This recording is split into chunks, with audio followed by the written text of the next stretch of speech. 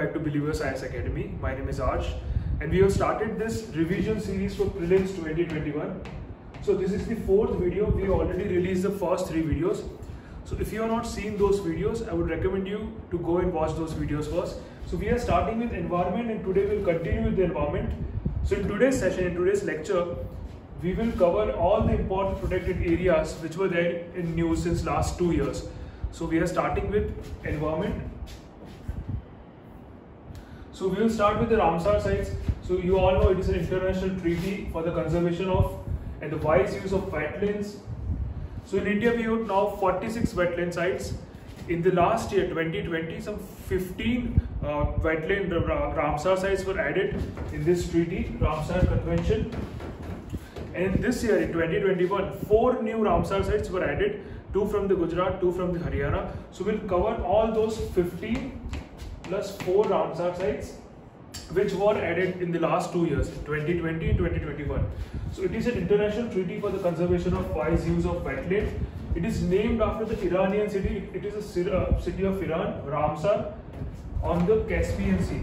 So in the comment box, just write all the bordering countries of Caspian Sea. Well, the treaty was signed on 2nd February 1971 and it was adopted, came into force in 75. And also the Montreux record, it is under this Ramsar sites only, Ramsar Convention, this Montreux record. In India, we have 2 Ramsar sites under this Montreux record.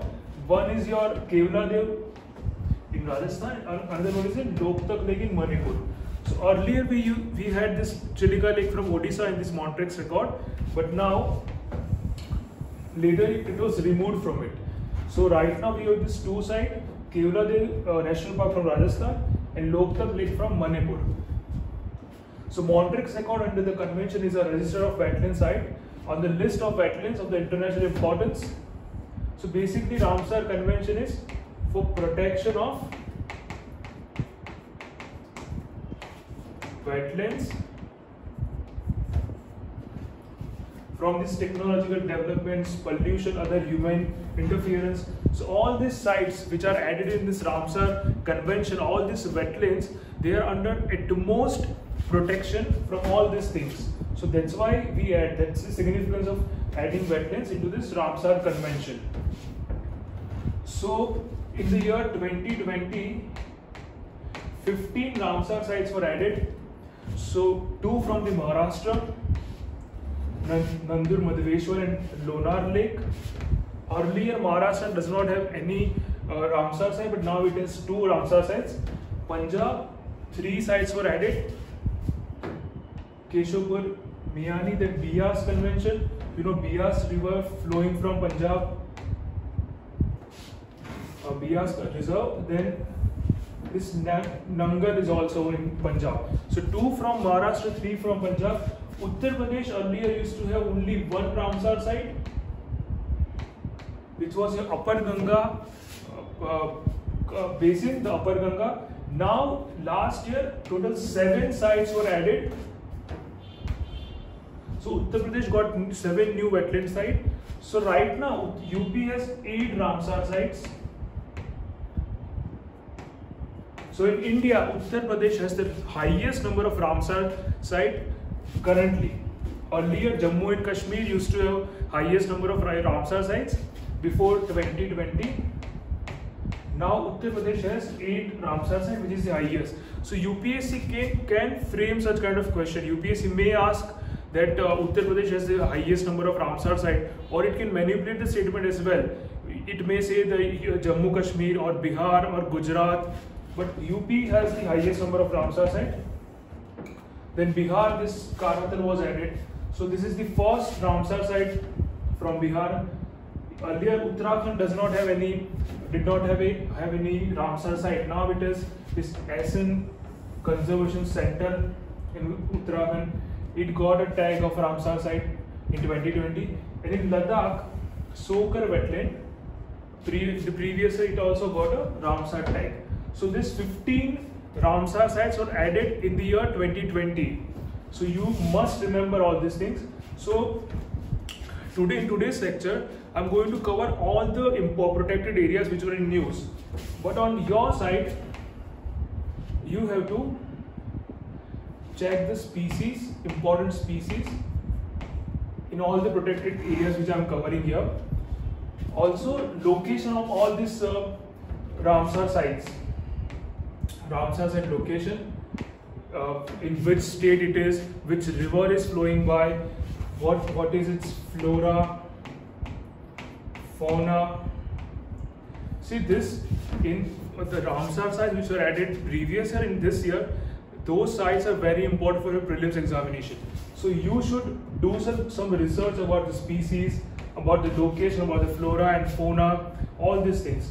So after today's lecture, you must and you should research more on all the protected areas, all the Ramsar sites, all the location which we are going to cover today.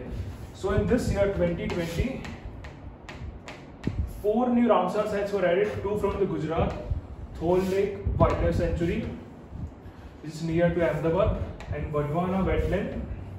The 2 were added from Haryana, Bindawas Wildlife Sanctuary and Sultanpur. So earlier Haryana did not have any Ramsar site, now it has 2 Ramsar sites. So currently we have 46 Ramsar sites in India. So the 15 in 2020 and the 4, you must and you should do more research on that, write in Google, whichever source you are following, but try to gather more information like which species are important, which river is flowing by, everything, all the geography thing, and from your ecology thing, everything you should cover. Now this earlier 27 wetland were added in this Ramsar site. Now it is 46. So this is the old map of Ramsar site which I am. So this is the 27 Ramsar site which was there before 2020.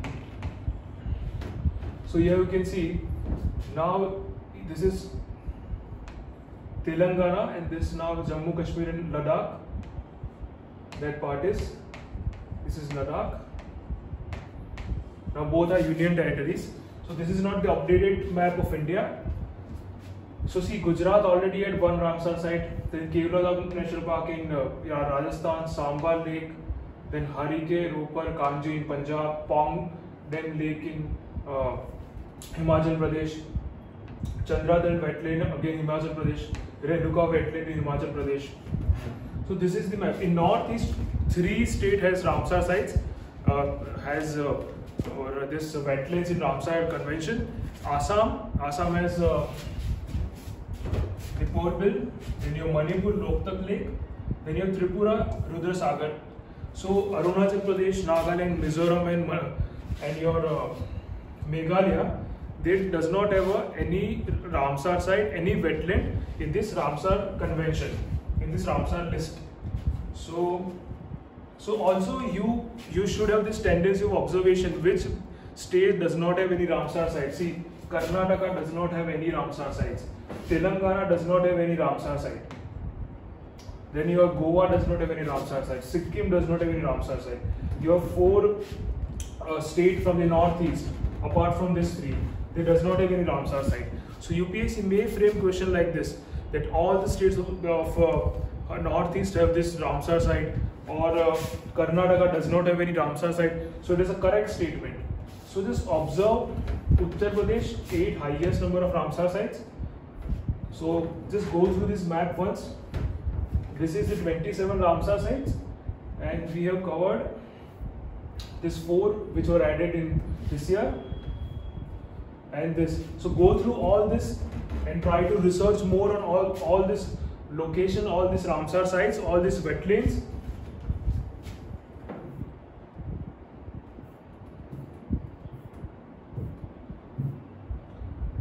So again, Karnataka, Telangana, Sikkim, Goa, and this 4 northeast state that does not have any Ramsar site. Now, 2 new national parks, Dihang Patkai and Raimona notified in Assam. So now Assam has total 7 national parks. Madhya Pradesh has the highest number of national parks in India. It has some 11 national parks. So along with Kaziranga, Nameri, Orang, Manas, Dibru-Saikhowa, and now with the addition of this two, now Assam has 7 national parks. So Assam is now the state with the second highest number of national parks in the country after Madhya Pradesh. And even you have Andaman and Nicobar has 9 national parks. Andaman and Nicobar Union Territory, it has the highest number of wildlife sanctuaries in India. And if we talk about states, then your Maharashtra has the highest number of wildlife sanctuaries. So all these facts, you should know all these facts. You never know, UPSC may ask question from all these facts. It can manipulate this. It may say that Maharashtra has the highest number of wildlife sanctuaries in India. Then even they can change this. Uttar Pradesh has the highest number of national parks. So you must be knowing all these things. So in today's session, we know that your time is very important. Now only 35 days are remaining to the exam. So I am trying to cover all the topics, all the protected areas which were there in news. So I'm expecting you, after going through all of this video, you also must research, you check the location of these national parks, be it wildlife sanctuaries, Biosphere Reserves, Ramsar site. Just check the location and the geography, which river is passing, which are the important species in the national park or wildlife sanctuaries, flora, fauna, everything. So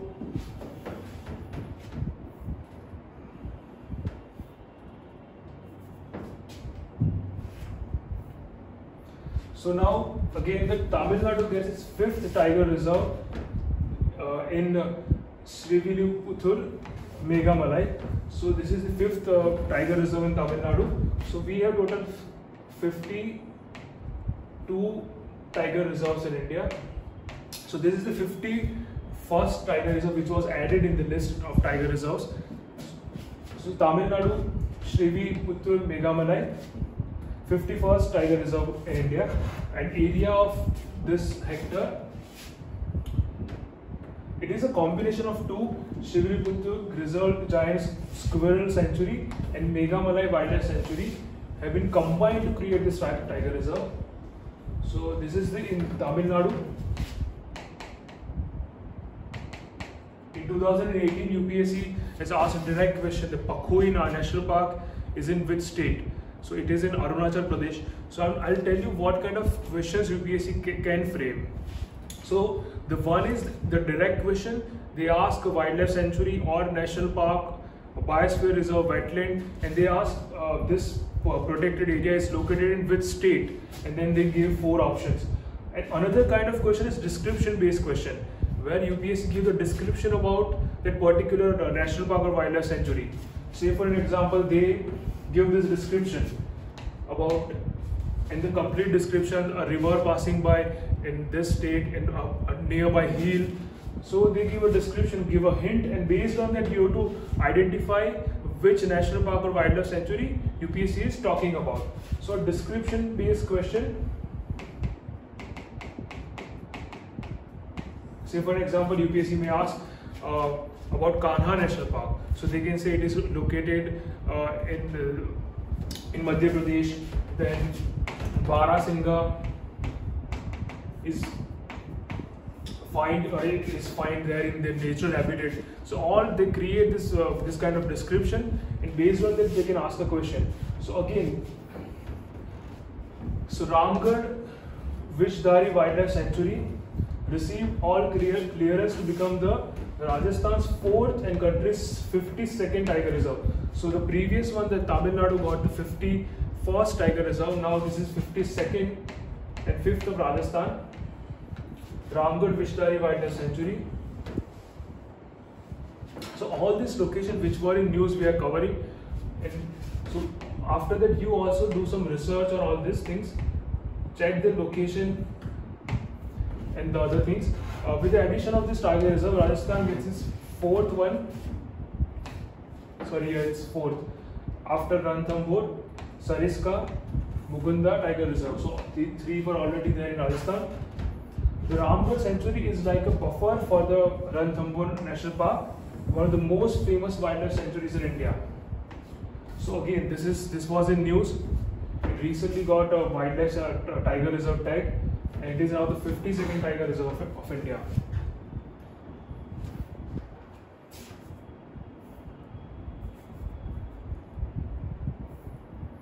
So Project Rehab again. So this was in news, a very important topic for this year's prelims. Project Rehab. So Khadi and Village Industries (KVIC) has launched a unique project called Project Rehab.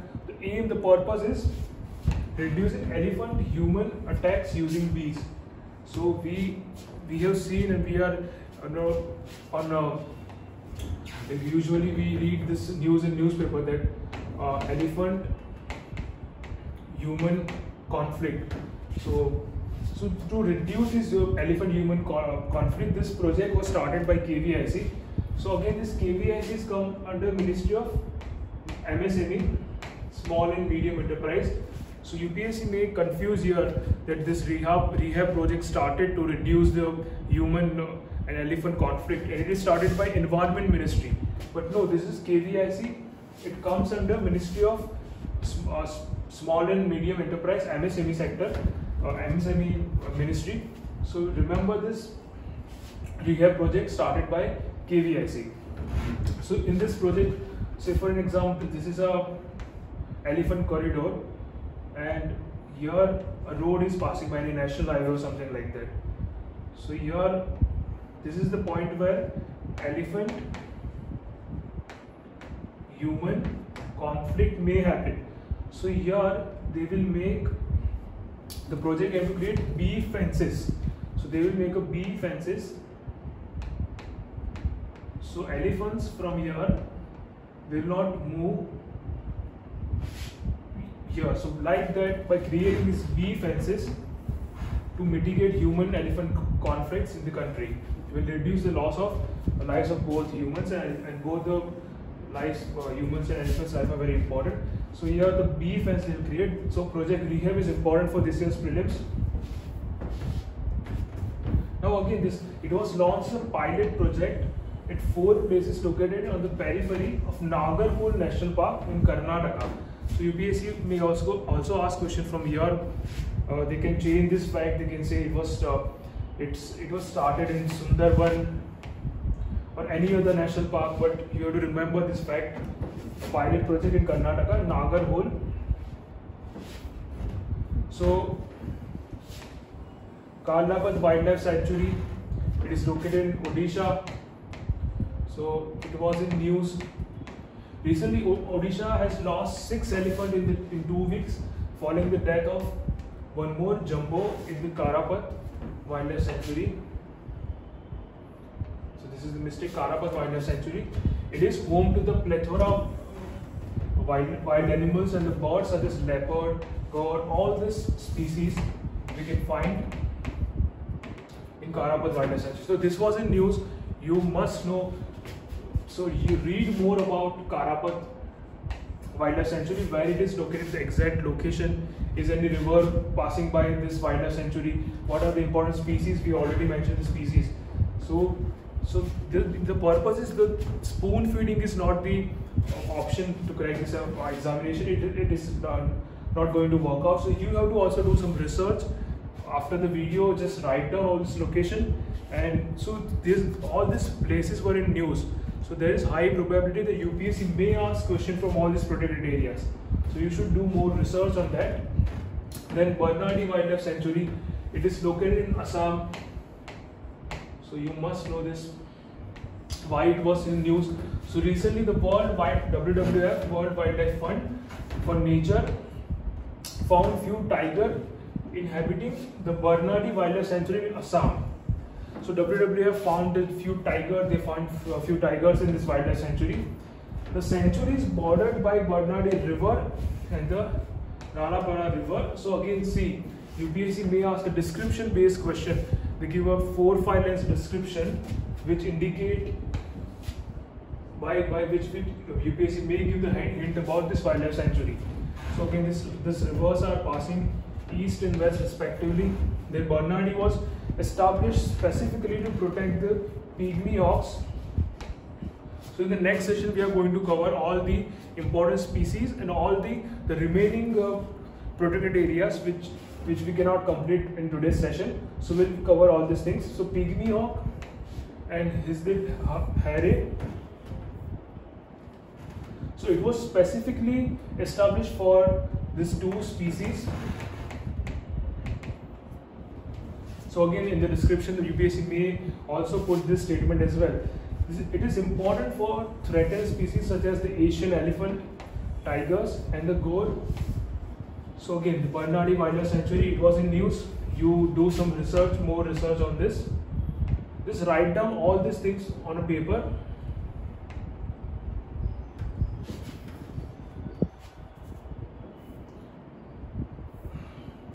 Now this Nagzira Tiger Reserve, which is located in Maharashtra, this was in news. This was in news for 2-3 reasons. So recently a camera trap installed at Nagzira Tiger Reserve in Bandara district, which is in Maharashtra, has captured the image of a black panther. So again, black panther, it is IUCN, it is come under vulnerable category in IUCN. So black panther was found in this tiger reserve. So all this news we are covering from different newspaper, different news articles, and this is the compilation. So this was in news. So you must know about this tiger reserve.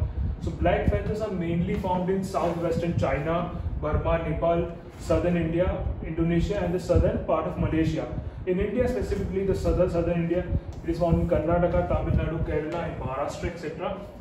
So see the southern part. Now it is found somewhere in Maharashtra. This is black panther. So IUCN vulnerable. It is the Wildlife Protection Act of India in Schedule 1. So this was the news. This was in news. It is situated in Maharashtra. It is comprised of notified areas like Navgaon National Park, Navgaon Wildlife Sanctuary, Nagzira Wildlife Sanctuary, this Koka Wildlife, so all these things. So in the previous video, if you have not seen the previous video, I explained about a source, a one-stop solution to read all these protected areas, Ministry of Environment's website.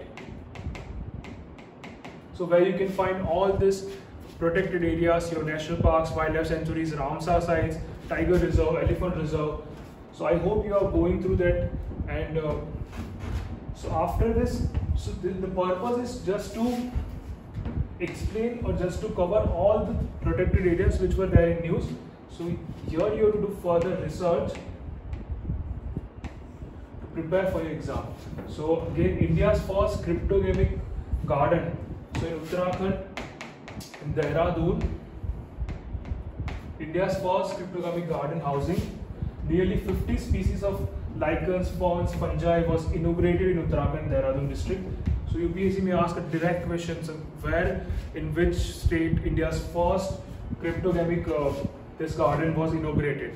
So it is Uttarakhand in Dehradun. And now this can be a question from ecology as well. So UPSC may ask a question from ecology from this part. So cryptogam is a plant that reproduces with the help of spores. The word cryptogam implies hidden reproduction, referring to the fact that they do not produce any reproductive structure, seed or flower.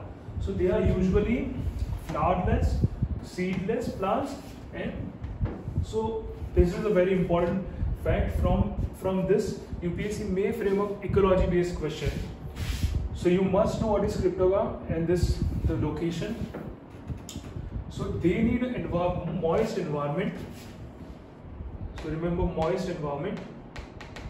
Usually these fungi, all these things, the lichens, the phytophytes, the algae, all are this part of this cryptogam. So they need moist environment to survive. These are present in aquatic and terrestrial places. So both the places. So we can also classify this in 3 groups. Thallophyte. So it is a division of the plant kingdom including primitive form of plant life showing the simple plant body. They lack roots, stems and leaves.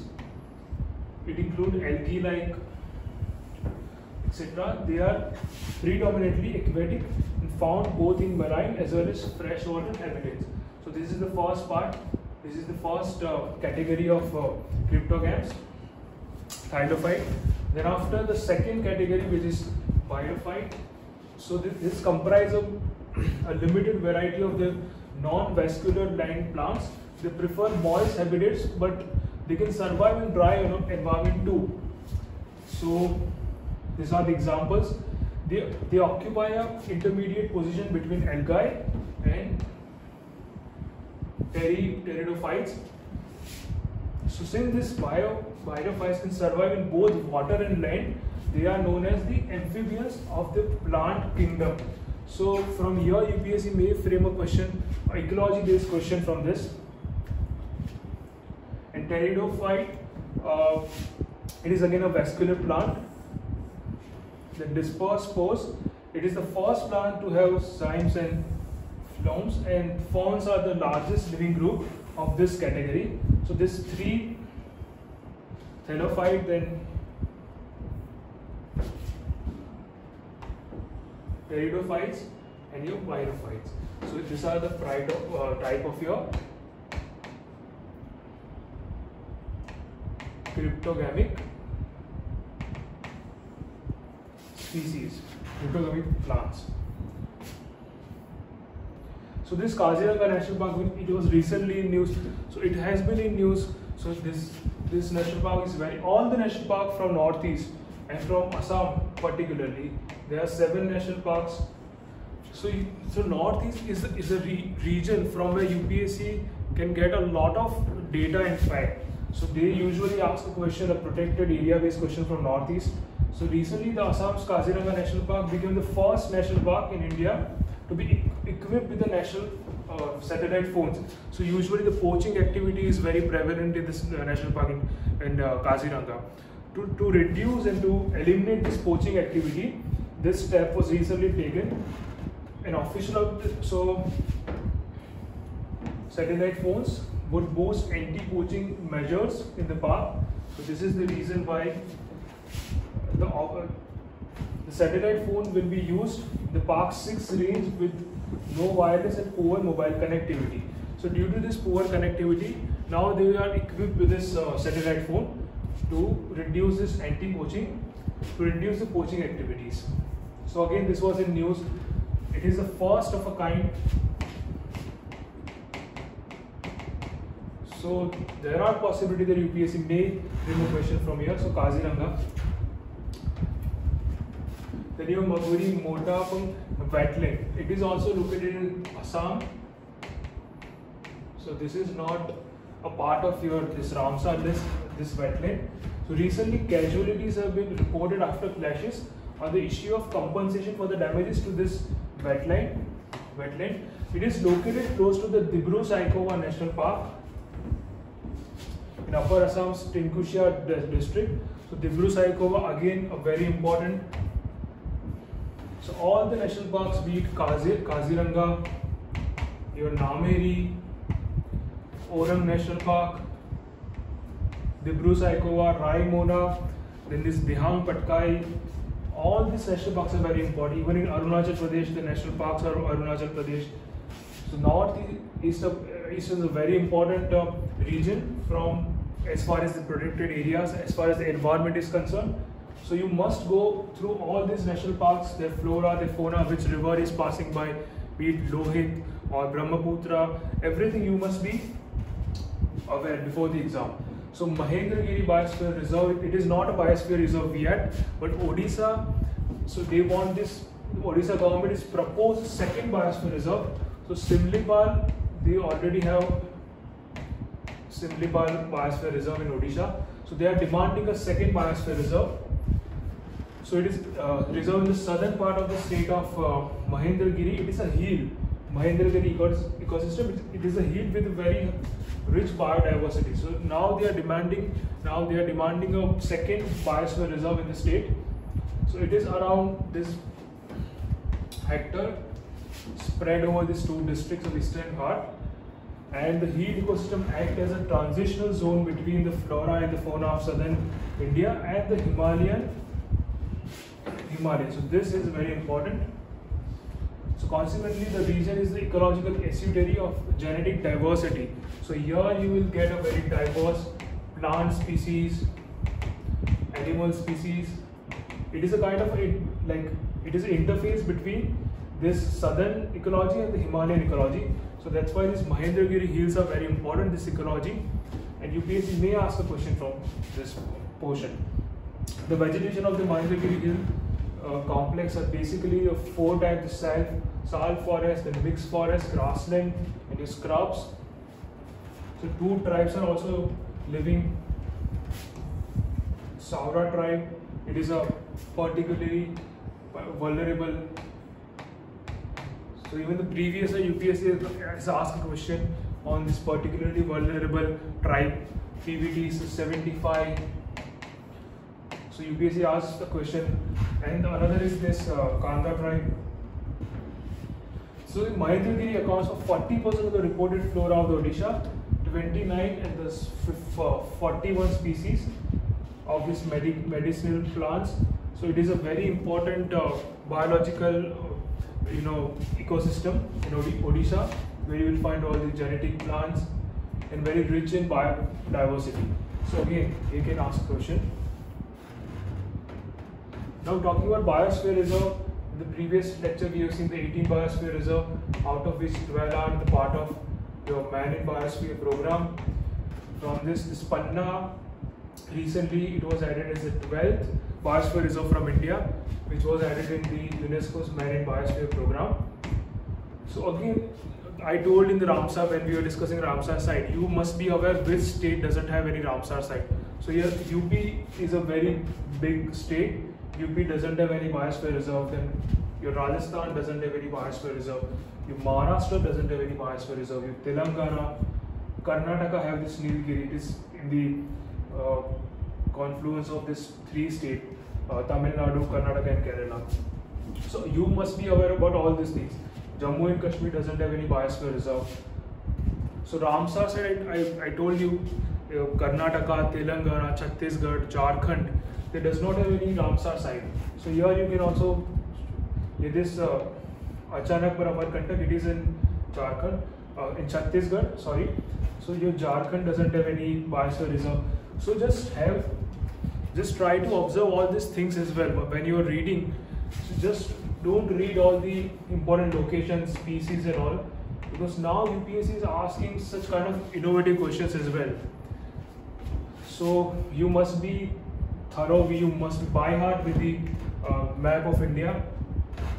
So 18 Biosphere Reserve, here is the list. Run of Kutch, then Seshachalam, we discussed. So in the previous video I mentioned about the source.